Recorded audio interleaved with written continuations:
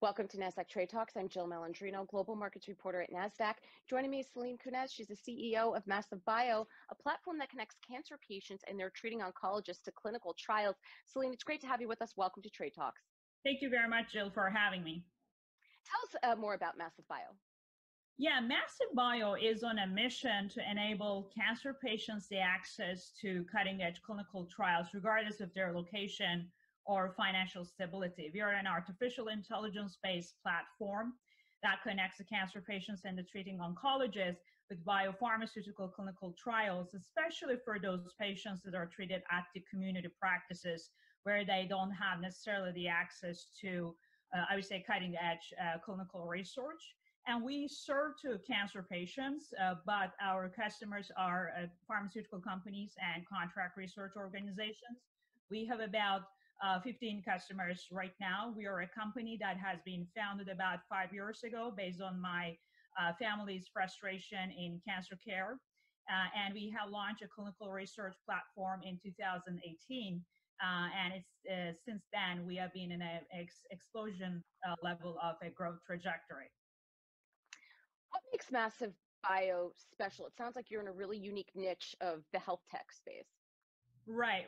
There are at least 3 areas that I can mention what makes Massive Bio unique. One of them is that we are the only company that is focused on oncology, especially community oncology in the context of patient enrollment. And patient enrollment is something that's extremely sophisticated, and you cannot be generalist in that sense. You absolutely have to be a specialist, in fact, a subspecialist in that regard. And that's the reason why we have a very unique differentiation factor for identifying or being that subspecialist.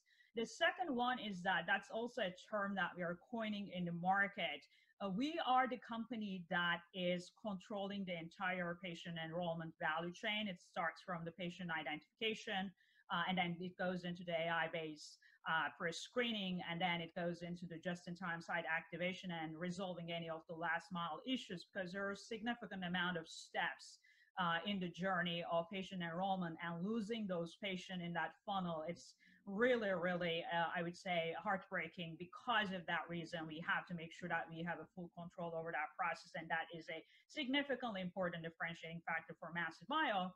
And then the last component is that we have developed a fairly unique patient acquisition technique, both from the direct to patient through our patient contact center, as well as through enterprises. It could be either a provider network, a payer, or next generation sequencing vendor, where we are consolidating all the relevant patient, regardless if we reach out to them directly or indirectly, and then onboarding to our AI-based platform for detailed pre-screening at scale.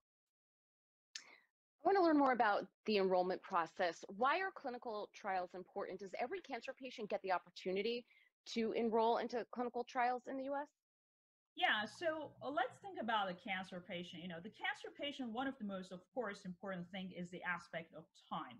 And clinical trials give the opportunity for cancer patients to get access to promising treatments potentially faster than they need to go. Because if maybe but in oncology, the amount of the drug development cycle, it can be as long as 15 years.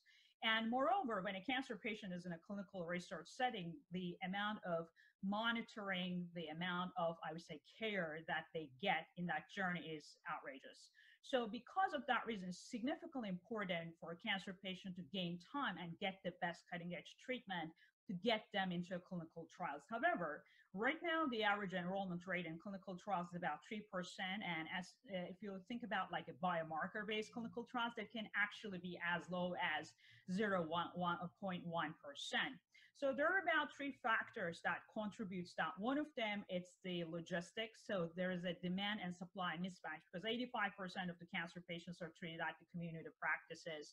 Although the majority of the clinical research has been conducted at NCI-designated cancer center. The second reason is the financial consideration.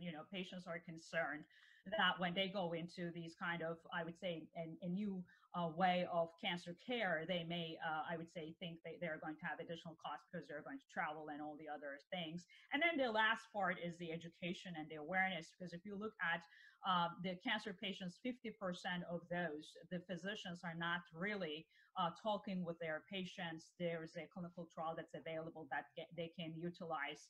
And that also, I would say, disadvantaged a significant amount of the patient to participate in clinical trial and include the clinical trial in their journey.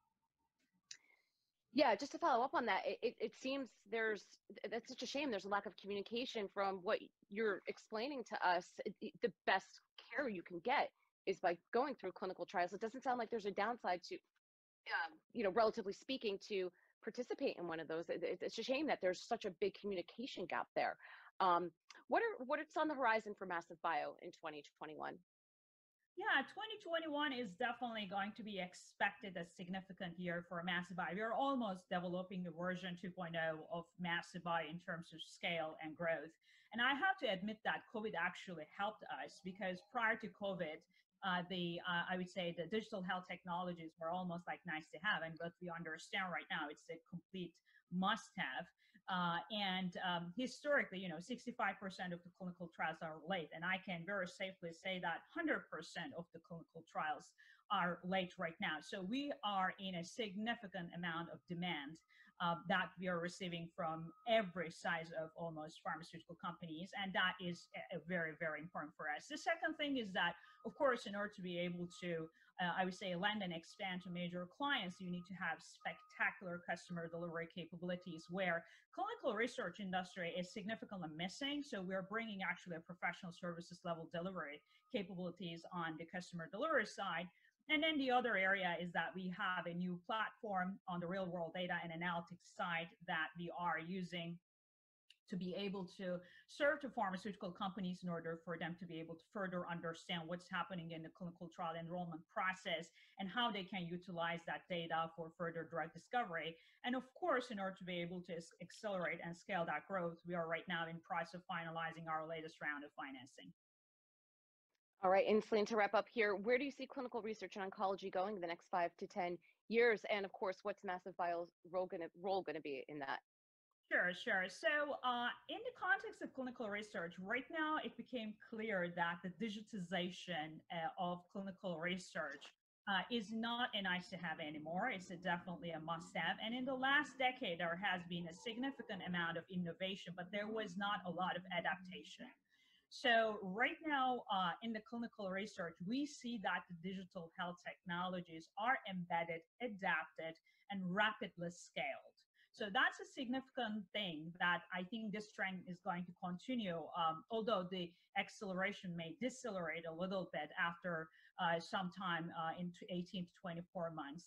In the context of Massive Bio, I want to give you a specific example. Prior to Massive Bio, cancer patients are going to their physicians, and then they are maybe or maybe not pre-screened for a clinical trial, maybe about a dozen clinical trials at the setting of their provider. Right now, when they work with Massive Bio, they sit at their home, and then about 5,000 clinical trials is being pre-screened for them, and that's only even recruiting in the United States with the push of a button. And then they also don't have to recognize that when they go to a site that they are not even eligible for that trial. So basically, identification of those trials, cutting all the logistics and the operational issues are right now at the push of a button, and Massive Bio is actually at the front and center of this. We're of course taking a huge portion of the market, but more importantly, we are actually creating that market in terms of how the things has to change in the context of clinical trial participation in oncology for the patients that are served in the community setting. So we see an important trajectory, an important role for us, and we really appreciate the opportunity to carry the flag and move forward. Yeah, fantastic work you're doing. Thanks so much for joining us on Trade Talks. Thank you very much for having me, and we really enjoy being a part of this initiative. Great, and thank you so much for joining me. I'm Jill Malandrino, Global Markets Reporter at Nasdaq. Thank you very much, Jill.